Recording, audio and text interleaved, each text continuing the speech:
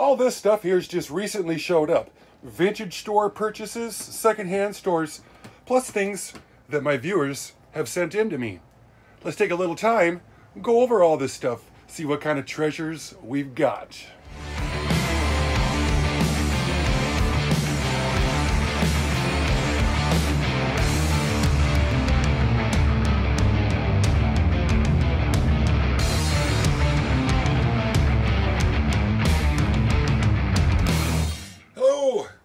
Welcome back to another edition of Classic Model Trains. I'm Ron. This episode here, it's another one of those there haul videos. Vintage store, secondhand store, antique store, donation center stores. I hit them all up. Spending money on trains always makes a guy feel better. So this is some of the stuff I've picked up in the last couple months. Just kind of want to show it to you guys. There'll be repair videos coming up with some of this stuff, you know, showcased in these repair videos. And also I want to do one of these mail calls. People have been donating stuff to the channel. It's absolutely awesome. Thank you guys so much for doing this. And, you know, I want to show this stuff off to these people. Some of this stuff, it meant something to them. They want to, you know, they want to make their locomotives or their models famous with like the 15 to 20 people that watch my channel. Yeah. So let's get underway. This here is all the Marks stuff that I managed to find at the secondhand stores and antique stores here in Billings over the last month. Start off here with this. I believe that this is a number 597. It is a Commodore Vanderbilt. It's a clockwork, that means wind up locomotive. It's missing its tender, but in a, you know, if it was in a set, it would have came with these type of 6-inch cars, tin lithographed, printed, stamped, nice and quick, painful, cheap, easy peasy. Then I managed to scare up almost a complete New York Central freight set. The only thing that I ended up missing on this one would be the caboose. This set would have ended up looking like this. This is an electric pickup one. Unfortunately, this locomotive's been repainted, but not that these things are worth, you know, a ton of money anyway for doing this kind of customization to them. This here passenger car, it would have been in Marks's number 1095 Santa Fe passenger set, which features an AA set of E7s with two of these 5132 coaches, and it would have had a 3197 observation car. Set would look a lot like this right here. A couple more tin plates. This here is the 9100 Union Pacific Challenger tin lithographed boxcar. And this is the number 92812 Reading. Hey, look, I said it right. The Reading Railroad caboose. I did manage to scare up a couple of these 666 locomotives right here. They first were introduced in 1955. And somebody really made this here tender really pretty. This is a custom job right here. So these locomotives, they claim to run forever. They are just so simple and easy. Die cast. So pretty nice little set there. This steamer right here, I believe it is number 401. And these originally came as a wind-up or as a battery operated in a starter set. Really super cheap locomotive. Somebody's repowered this. Because Mark stuff, you can change things around on them. They didn't do a lot of creative re-engineering on things. So I could actually take this power set and I could put it in this tender and it will literally bolt right in there.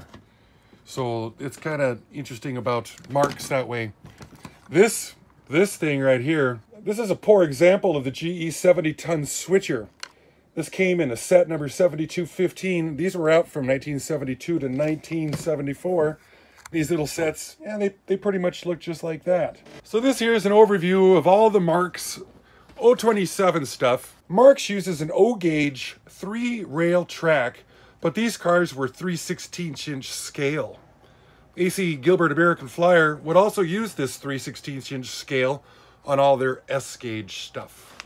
I want to throw a shout out to Lynn McCurdy with the High Desert Modular Model Railroad Club. They're located in the Antelope Valley region of Southern California. These fellers and fellettes, they've got a modular modular layout. They travel around with it. They take that thing on tour, set it up, and they're helping promote the model railroad hobby. Well, as it turns out, while they're busy doing that, on their layout, they've got these little billboards that they put on there, little scale billboards that are promoting other YouTube channels that are promoting model railroading.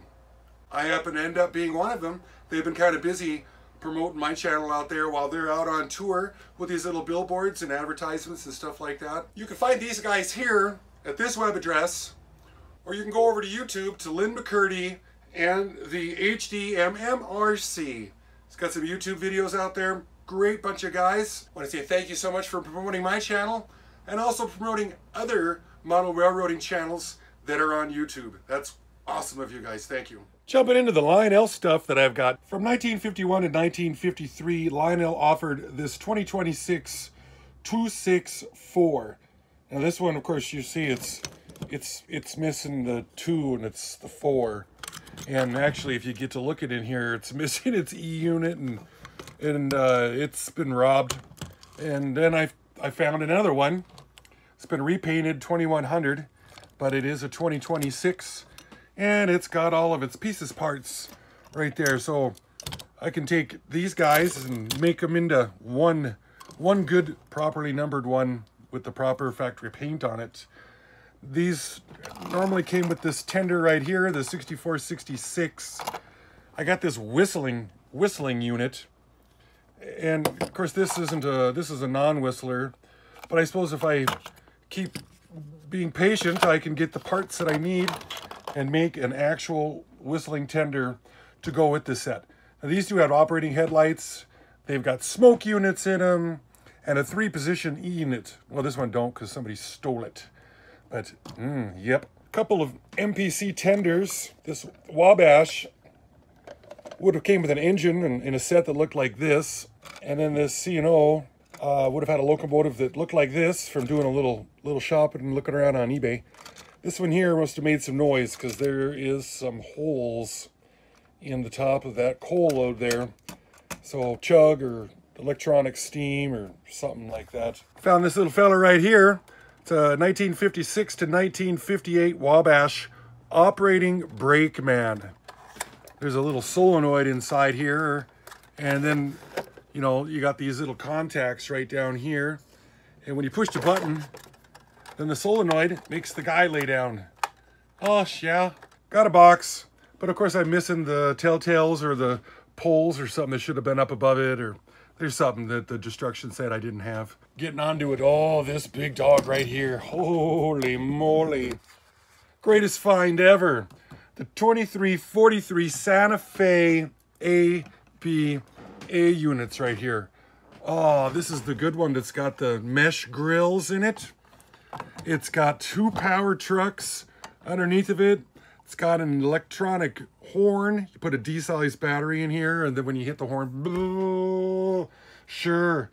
1950 to 1955, these sets were made. This is an unpowered B, and then this is an unpowered A, but it is lighted. So, oh, I couldn't believe I stumbled upon those. Oh, I was ecstatic. Now these here are actually true O-gauge.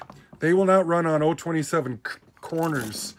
And you see if you get an 027 beside it, you can see the 027s. They're always smaller.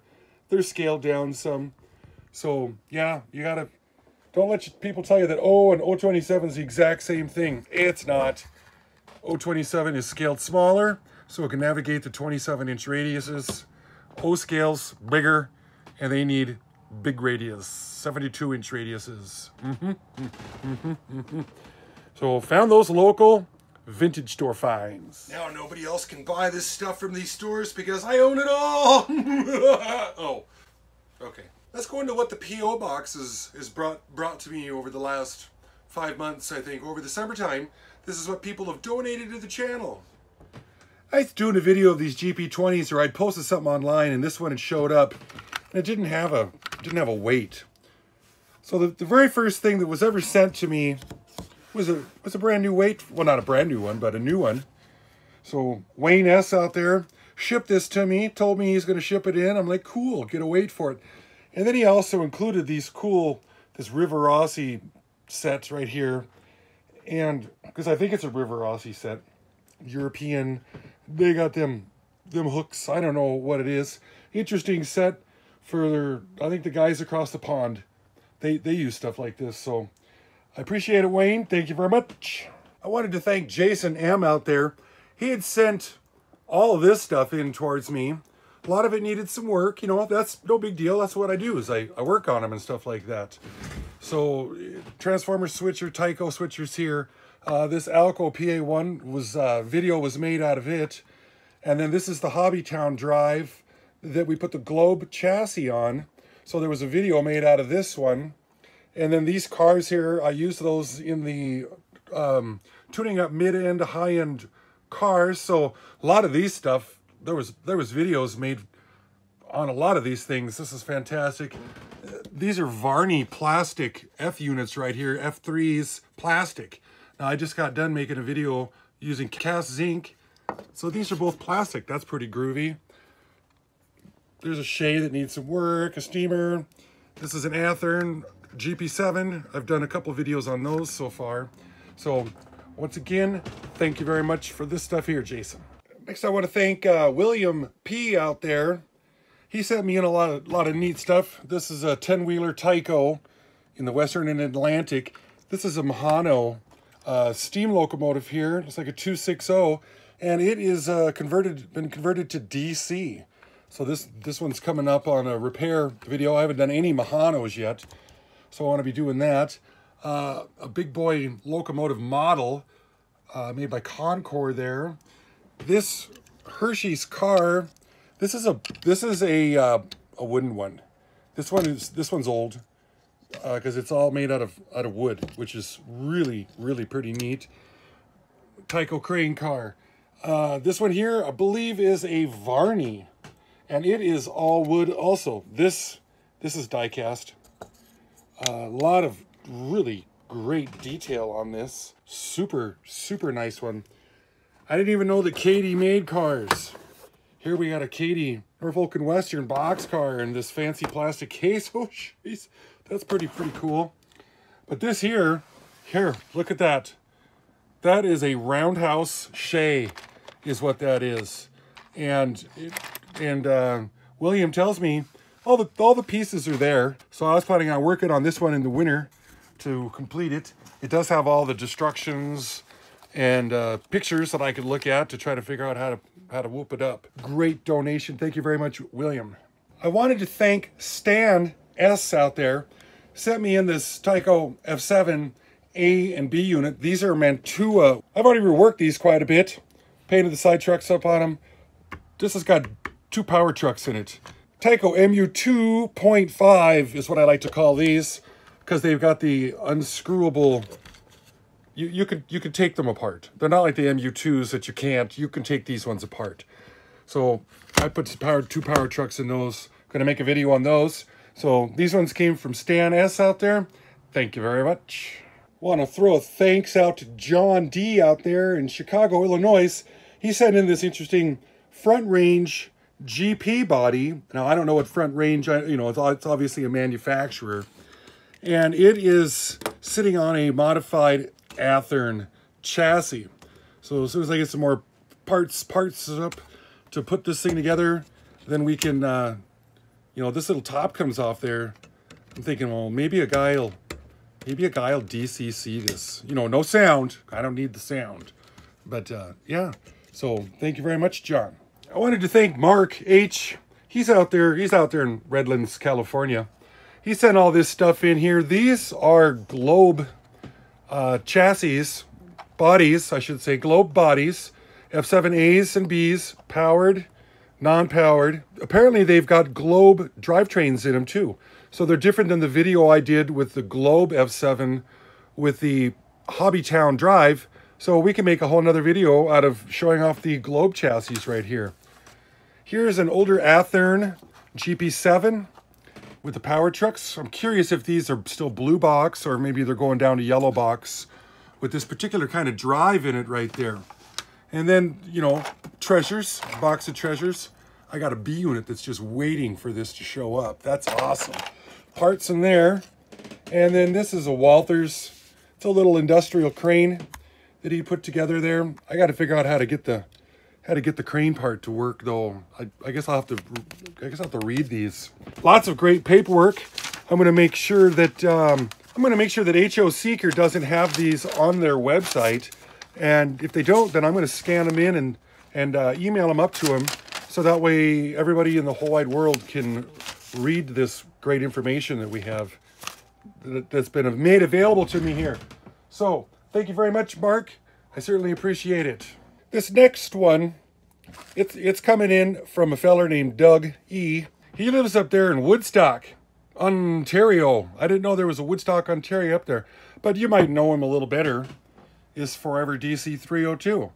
So I've been trying to fill up my Tyco collection up there, and I had a hell of a time getting this via F unit for quite some time. Down here in the States, they're expensive, but if you're up in Canada, I guess they're as common as the Santa Fe F units we have down here. Bachmann signal bridge and merch. Forever DC 302's got merch. I don't even have merch. I gotta get some merch. So thank you very much out there, Doug. He also's got this little letter here that he sent me.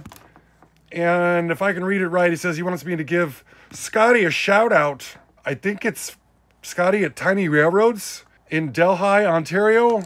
So if I read that right, Scotty, shout out. Doug, Forever DC, thank you very much. I've got one more thank you I want to throw out for stuff that's been mailed in, but this isn't going to get here until Monday. Well, if I get everything done right, I'll have this video up Sunday morning. So I happen to know that Nathan M out there, he's down there in Southern Carolina, he's shipping up a 484 GS4 Southern Pacific Daylight made by Lionel. Now, unfortunately, this poor thing, it's succumbed to axle gear cracking. I've been informed. Well, he's hoping somehow we're going to be able to maybe get it whooped into shape. Maybe run into somebody that knows how to print gears or something like that for it. It's going to look like this when it gets here. I even found the right cab number and everything on the eBay there. Beautiful locomotive. But it ain't going to get here until Monday. So early shout out. I know it's coming. We've been in communication. Once again, thank you, Nathan, for shipping this up. Hopefully we can get her running again. A lot of stuff shows up in just a couple of months. I love it. I love it. My 12 by 20 cabin though, she's busting at the seams. I'm gonna have to panhandle a little extra harder. I might have to fix an extra RV or two this wintertime with furnace problems or something, and save up my money and build a steel building. It's definitely time for that. So thank you guys for watching. I'm Ron, Classic Model Trains. Bye-bye.